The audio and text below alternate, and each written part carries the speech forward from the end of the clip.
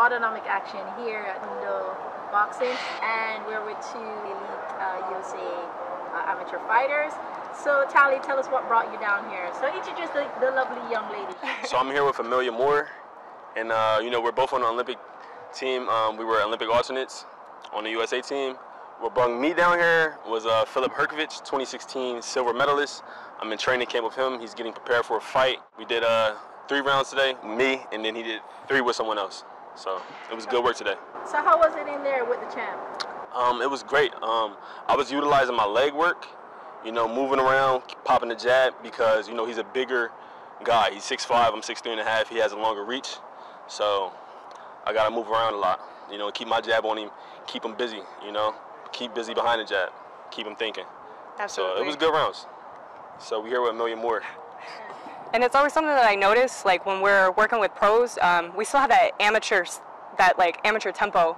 And when the pros, you know, if we can keep that tempo on them, we can keep them, you know, going at a higher pace than what they're generally used to. So it's just like, it's such a good look for them when they've got a very, very experienced amateur in there working with them. But it's kind of ironic. I came down here, I was working with Stefi Cohen to get some rounds in. She's got a fight coming up in Dubai.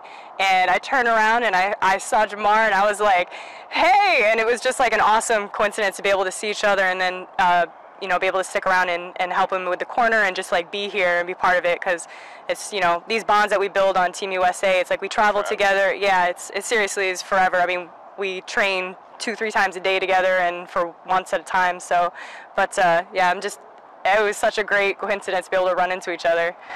So how was the work in the ring with Stefi? Because I missed that earlier. Oh no, it's really good. I'm excited for her fight. I'm excited to see her grow as a boxing athlete. You know, she's already a seasoned athlete as far as weightlifting, and I think that that's like a huge advantage for us as athletes, period.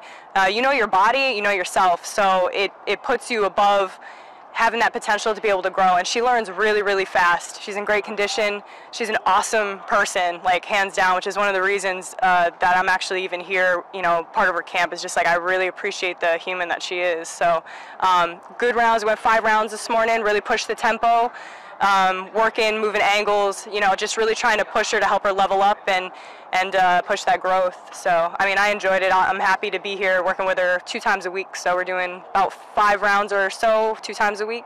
So what's next for you? Right now, it's kind of why I'm down here in Florida, looking at my options. If I want to do another Olympic quad, you know, it's only 3 years away. And if not, if there's a good pro opportunity out there, then I might snatch it up. But, you know, just staying, getting ready, being available for opportunities, because you know how it is. The door opens, you got to be ready to walk right through it. So I'm here just building my base back up. I was sick for a little while. I got caught COVID in March, so I had to be down for a couple months, and so I'm just back here, just getting back to me. And for you, Talley, what's next for you? Oh, same thing as Amelia.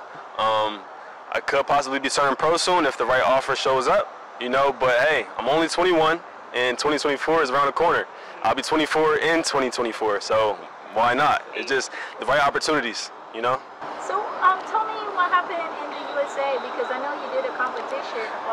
What happened there? So same thing. You know, I was in Louisiana. I was out there at the tournament. What was that? It was I forgot the place, but it was in Louisiana. I caught COVID on my semifinals. So the day of weigh-ins, I found out I had COVID, had to pull out of the tournament.